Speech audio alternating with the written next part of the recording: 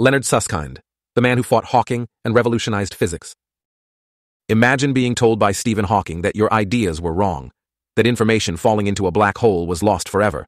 Most physicists accepted this as fact, but Leonard Susskind didn't. He pushed back, and in doing so, helped reshape our understanding of black holes, string theory, and the nature of reality itself. Susskind, a self-taught physicist who once worked as a plumber, became one of the founders of string theory, the idea that particles are not tiny points, but vibrating strings in multiple dimensions.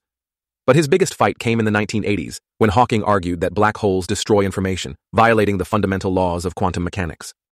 Susskind, alongside Gerard 't Hooft and John Preskill, refused to accept this.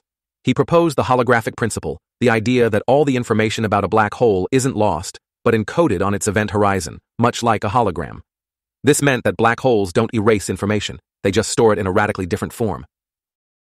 Years of intense debate followed, but by the early 2000s, Susskind's view won.